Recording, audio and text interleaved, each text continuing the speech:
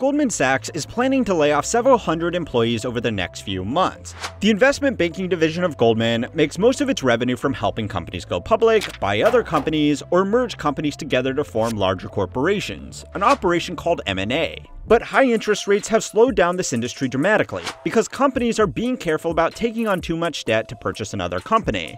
12 months ago, Goldman had to offer huge signing bonuses to their junior analysts because they couldn't keep up with the industry demand. And now with revenue down 41%, they are going to have to be laying off those same workers. But there may be hope yet for the 25-year-olds earning $300K. The rising value of the dollar is tempting a lot of American companies to buy up Asian and European competitors at a 30% discount, so there might be work for them to do after all.